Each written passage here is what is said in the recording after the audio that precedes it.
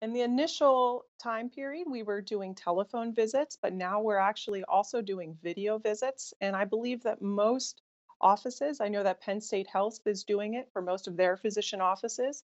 So it allows us to have a visit and continue care in a face to face fashion, but not increase the potential risk of exposure.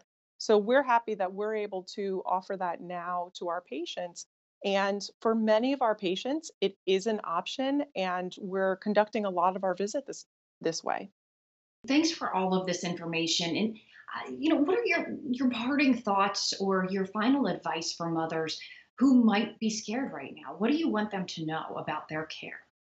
I want them to know that this is absolutely a scary, anxious time, and that we and other providers and our offices and our hospitals are there for them.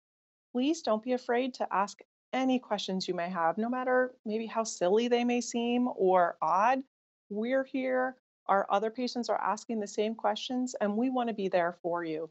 Also, we know that this can be a time of increased stress, anxiety, and depression. And if you're experiencing any of those symptoms, we want you to reach out to us and let us know so we can try to help you and get you the help that you need in these difficult and times that we haven't experienced before.